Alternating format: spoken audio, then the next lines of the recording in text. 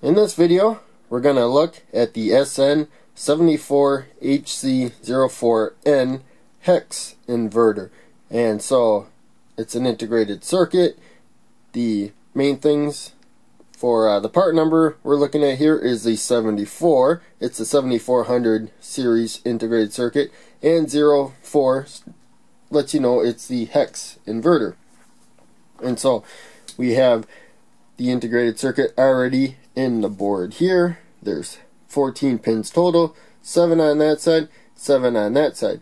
And it's pretty simple. We have the input and then the output for one inverter circuit, a NOT gate, and we have another one here, input output, input output. Then you come over here, you have to power it, of course, so it's best to use a 5-volt power supply. You can use 2 to 6 volts, so I haven't been mentioning that in my other videos, but these integrated circuits are really intended for 5 volts, and I haven't tested them out with 3.3 volts, but the data sheets say you can use 2 volts, so 3.3 volts should be just fine.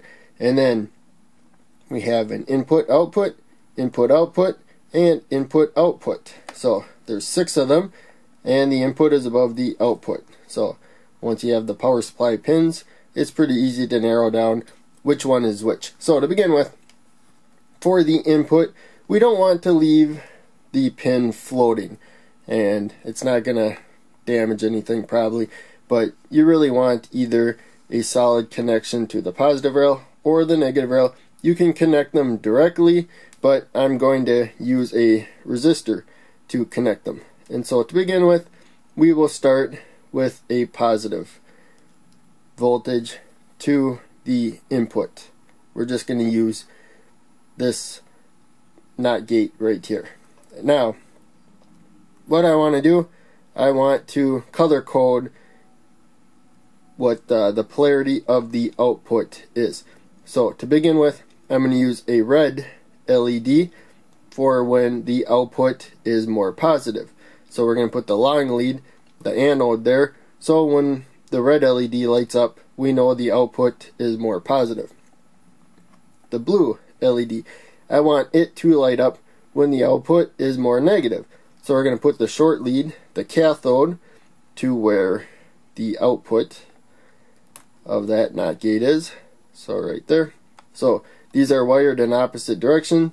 LEDs are a type of diode. They only conduct in one direction. Now, to get us to where we can light both LEDs, we're going to need 2 resistors.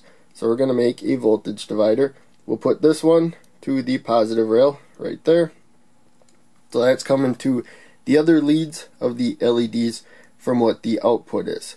So it's down there, hopefully you can see that. And now we need a path to the negative rail right there. So we have a polarity indicator circuit here. 2 LEDs wired in opposite directions, and then a resistor going to each side of the power supply rail. And hopefully it was pretty easy to see that. So now I'm going to turn the power on, the breadboard power supply. So we stuck this resistor up here to the positive rail.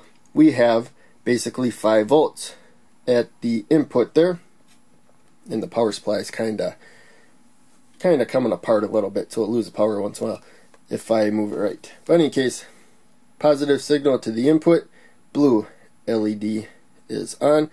So now we are going to pull it out, and right now it's floating. That's why you see the LEDs doing weird things.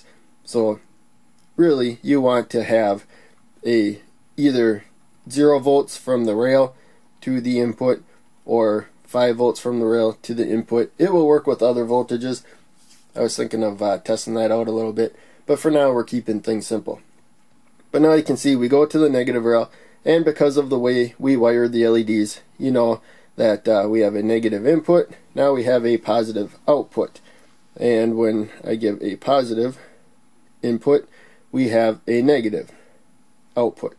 And then when we're floating, there's other stuff going on, and that's topics for other videos. But if integrated circuits are working or operating weird, sometimes it's because there is a floating pin. So now let's zoom back here and actually measure the voltages and I like these visual demonstrations, but ultimately you should be thinking of numbers, doing simple math. But in any case, we will get those out of there and just deal with voltages. So now I have the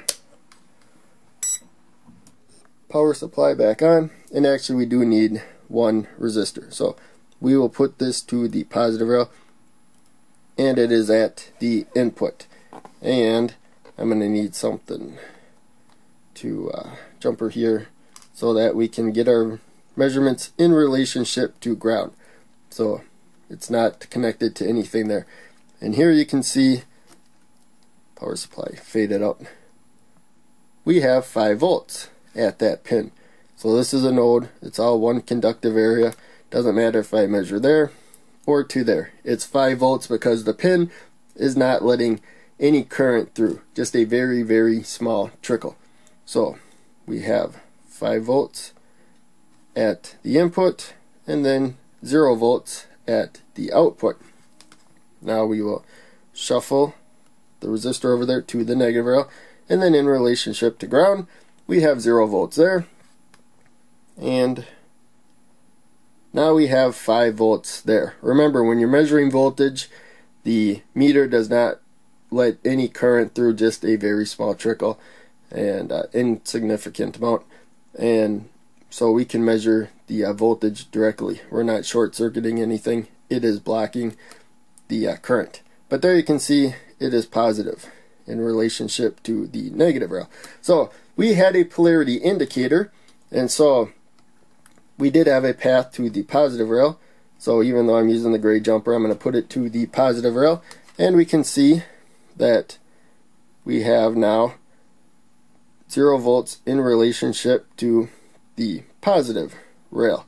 So it's positive output going to the positive rail, but if we move the resistor over one, so now it's at the input,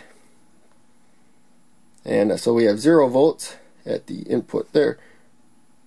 Come over here, and in relationship to the positive rail we have a negative 5 volts. That's why we were able to alternate the current going through the LED. So those are topics I covered in other videos, thought I'd touch on them again.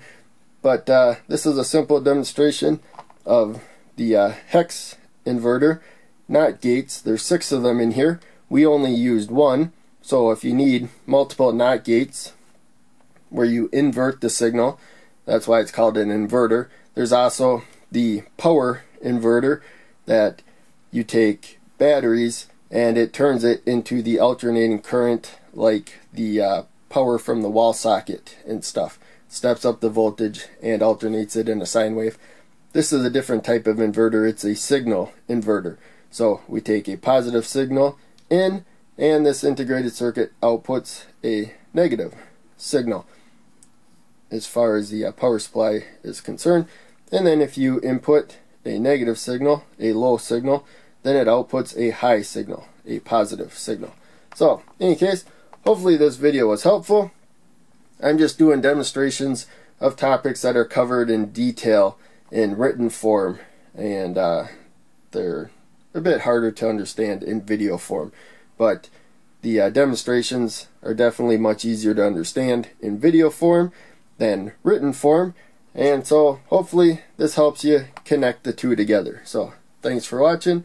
I will see you in the next video.